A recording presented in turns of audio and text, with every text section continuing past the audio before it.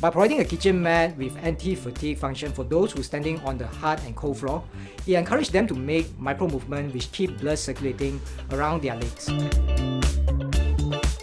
Hi, Andy here. In this video, we're going to look into how a simple rubber kitchen mat can transform the productivity and reduce sick leave and employment turnover in commercial kitchen, and which type of rubber kitchen mat material you should look for when buying one.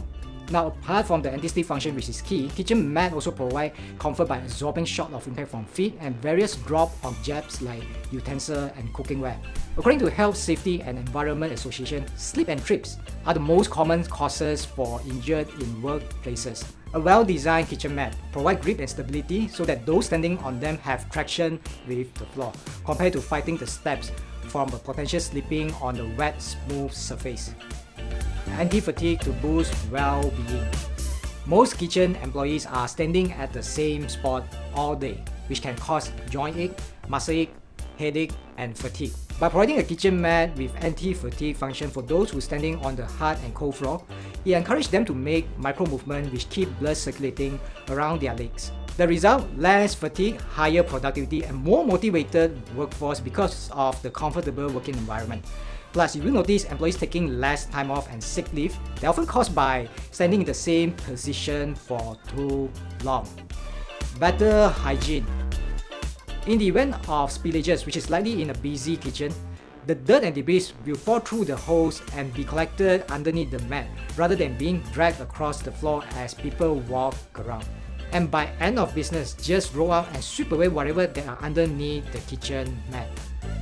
Protects floor and equipment. A proper kitchen mat also forms a barrier between the kitchen floor and anything that may drop onto it.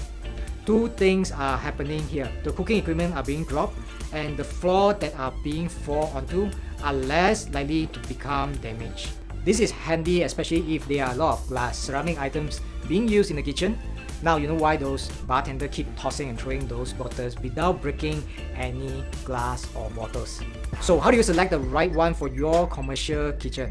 The material is the one you should look out for. Natural rubber, which is perfect for floors that are wet and dirty but not compatible for oil and grease spillages, which makes them less ideal to be used in commercial kitchen. The better option is kitchen mat, or in fact any floor mat that made from natural rubber. This is because this material can withstand grease and oil spills and still provide traction. Plus, it is more resistant, washable, and it has a longer lifespan compared to natural or recycled rubber, which makes it a worthwhile investment, and they are anti-static too. One quick tip to test whether they are natural or nitrile rubber.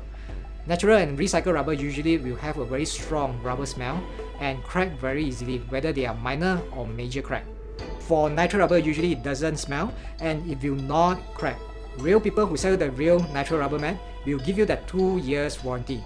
Crack is part of the warranty, just in case you purchase a full spec kitchen mat that has a copy and paste spec sheet. Oh yes, select the design that has holes. Hope you get some insight out of this video. Link is up or down below if you want to know more. Kitchen mat is one of the most essential and important piece of equipment any kitchen can use to increase safety. Are you still thinking about using the cardboard? Are you serious?